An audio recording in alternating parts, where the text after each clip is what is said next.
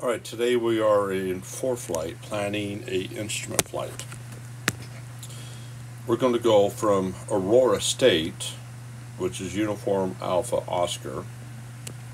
So in the search bar at the top right of the screen, we're going to select search KUAO.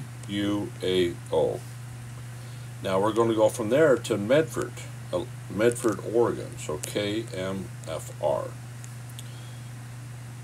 And then we're going to select go. It's going to draw a line directly between those 2 points. Now we want to select a departure leaving Aurora in the center of the screen there. To do this, we're going to go to procedure. In the top right, you see the button that says procedure. We're going to select departures from KUAO. Departures. A little screen will pop up and it'll show you the general area of where those waypoints are. So UBG to the west, Galera to the east, and GNNET2 to the south. So we're going to go Gannett to the south. We're going to add it to the route. And as you see, it drew that line of how to get to Gannett. Now the nice thing about this is it is terped and or what they call surveyed for altitude, a safe altitude to get you there. Now to get to MFR, we need to choose an altitude. Well, the simplest way is to drag our route over to a known Victor airway, a known published airway. So we're going to go navigation, more, we're going to select the Eugene, we're going to insert that into the route. And what this allows us to do is not have to pull out a sectional, draw a course, and find the highest altitude and add 2,000 feet to it, because this is mountainous terrain. Now, I already know that we want to do an approach into 14, runway 14 going into KMFR. So because of that, we're going to take our route, we're going to drag it over to Roseburg, VOR, and we're going to insert that into the route. Now, we can select an approach right now, so we're going to go procedure again in the top right, approach into KMFR. And as you can see, we have a little miniature depiction of our route, our course already. So approach, and ILS 14 lines us right up with that. So for today's purposes of planning, we're going to select that. There's SAMI, so either we can go to SAMI or we can go vectors to final. SAMI is already highlighted, so we're just going to push add to route. When we do that, the approach plate already comes onto the screen. Now, if you hit the gear button, the setup button on the top left, there's several things we could do with this. And the bottom portion of that, we can adjust the opaqueness. So we have the approach plate that's barely visible, or we go back to the, and we can adjust it to the center, to the right. So as we get closer, we may want to have more of the approach plate up. Alright, so this is how one way to scan a cat, one way to plan a route to go to Medford, Oregon from Aurora, Oregon. Alright, so on the previous video I programmed a flight in Foreflight on an iPad to go from Aurora, Oregon to Medford, Oregon. So today we're in a EC225 LP Super Puma, and this is a CMA9000 FMS. I've just turned it on. I haven't touched any buttons yet. The aircraft is in a hangar and does not have good visibility on the satellite, so that we will have issues with that. But I'm going to program that flight. So in our scratch pad, which is the bottom line, we have faults. So I'm going to clear out the faults by pushing the clear button. When we first turn on the FMS, we have the current active database, and this particular database goes from April 22nd to May 19th of 2021. And then the secondary database, which is expired, is right here.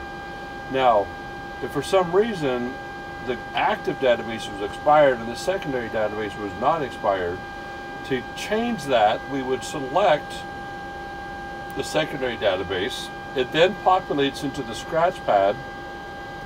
I'm not going to do it, but we could select the right line select key on the active database and it will change it to that database. Now, matter of fact, if I change it, it's going to database out of date, so it won't even let me select it. All right. So to program the route, we're going to go route. Origination is Aurora, Oregon. So Kilo, Uniform, Alpha, Oscar. We're going to put that as the origination.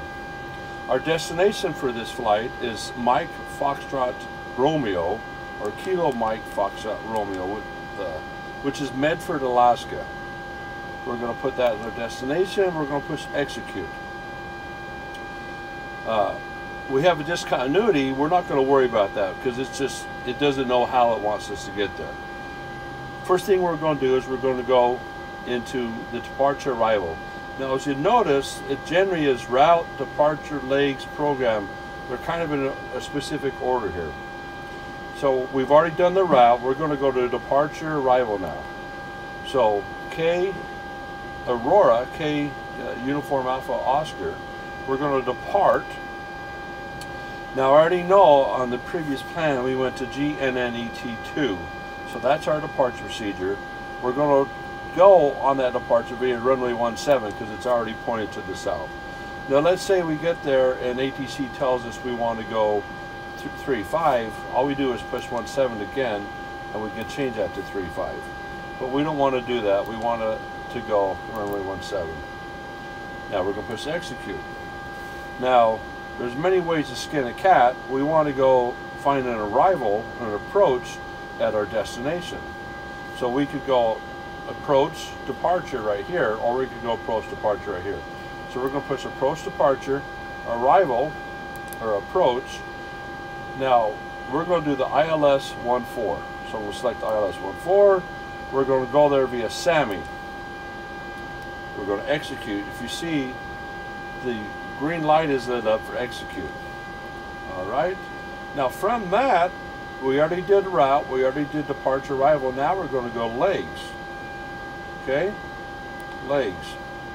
So we have the departure procedure, which is flight runway heading 172 to 1,000 feet before making any turns, and then it's going to take us direct to Gannett via 5,000 feet, and then SAMI, and then Vista. But there's a discontinuity because it's still, the GPS does not know how to get from Gannett to SAMI. Now I could just select SAMI and put it in the Gannett, or get it over that discontinuity, and it would delete that. But another consideration we need to think about is this is GPS direct, and we got to determine how to select the appropriate altitude. So I don't want to go on a VFR sectional and draw a course and find the highest obstacle and add 2,000 feet because this is mountainous terrain.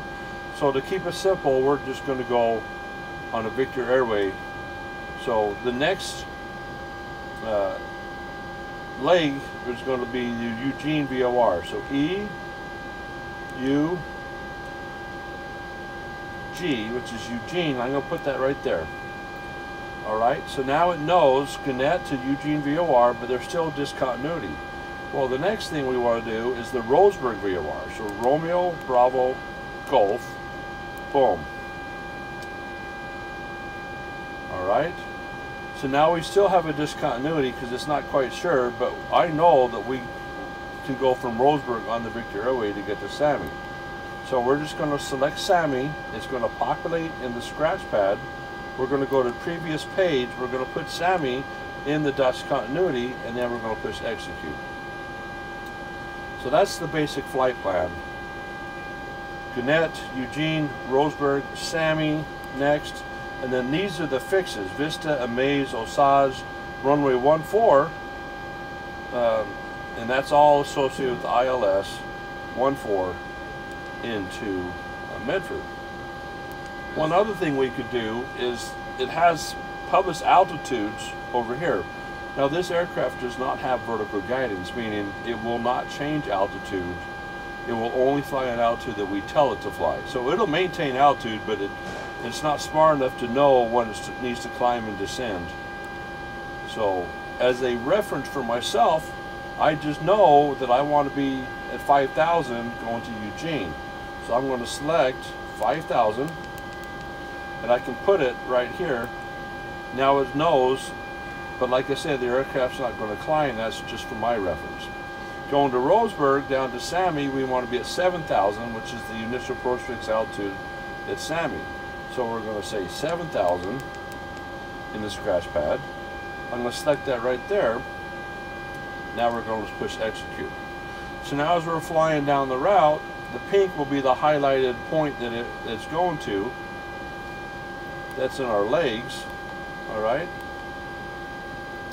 We can come in here to program, and it's going to look at, now, if we had satellite, it would give us more information, but right now it's saying the RMP, which is the required navigational performance for this segment of the route, is 2.0. That means 2.0 nautical miles. The AMP, which is the actual navigational performance, also known as the aircraft navigational performance, is 0.03. So as long as this number is less than this number, you have an adequate navigation to fly this route. Another thing we can do, we're going to go to initial reference here. We're going to nav status. We're going to look at the GPS. So this is going to tell us how many satellites. So right now, satellite tracking is 9. Satellites visible is 20. So that's the what our satellites are tracking right now. Back to initial reference. Initial reference. I wanted to look at the nav. Here we go. Nav status again. Predicted rain.